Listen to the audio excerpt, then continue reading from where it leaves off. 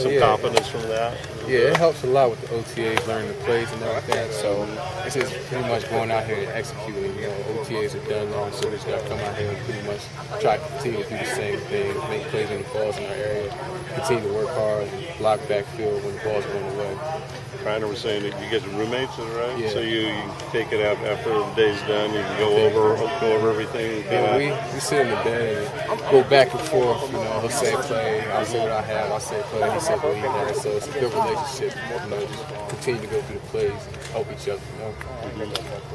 Pretty competitive group here, isn't it? Yeah. They got it's young, but you know they got a lot of guys coming back who are young, and then brought in some other young guys. So it's a lot of competition. It's going to come down to make some most plays, who can block, special teams, just do the little things.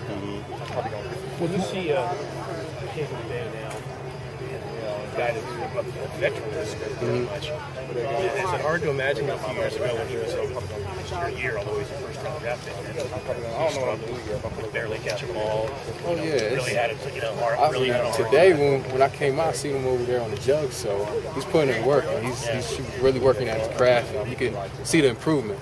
Like when I came here, I mean, he's constantly working with the jugs and just constantly working every day, so he's getting better. Yeah. Is he a guy that you can go to, Well, he plays other position, but anytime I do have a question, he's willing to help, and so is Darrius.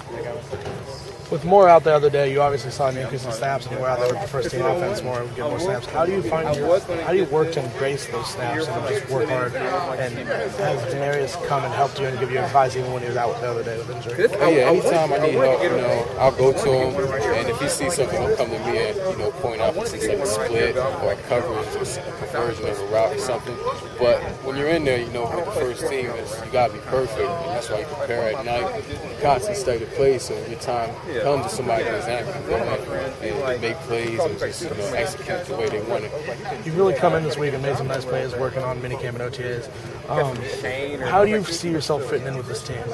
I'm just trying, wherever I fit in, they put me in, 3 wide, 1 receiver, whatever it is, special teams. I'm just trying to make as many plays as possible and just continue to shine however I can. The market has always been able to catch the ball. It's just good hands. How about you? Were you always able to, or was there a time that you had to go through? I played safety at junior college, so it was a little different my first year at wide receiver at JUCO. So I kind of had to work on it. And then when I got to Temple, obviously I improved, continue to improve each year. But like the Darrius does, I always hit the jugs and stuff just to continue to keep the hands good. So any wide out in high school? I played mainly cornerback. Mainly corner and safety. And then you played DB and hardly any wide receiver. And that was your second year at JUCO. Why'd they move you wide receiver?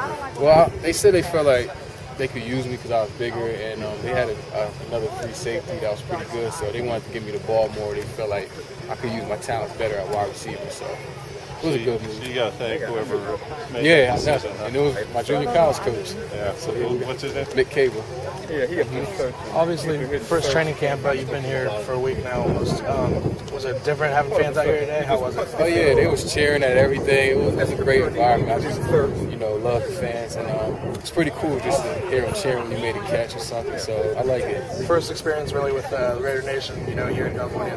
What do you have to say about them? What's your first impression?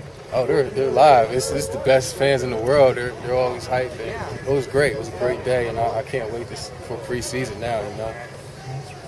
Thank All you. right.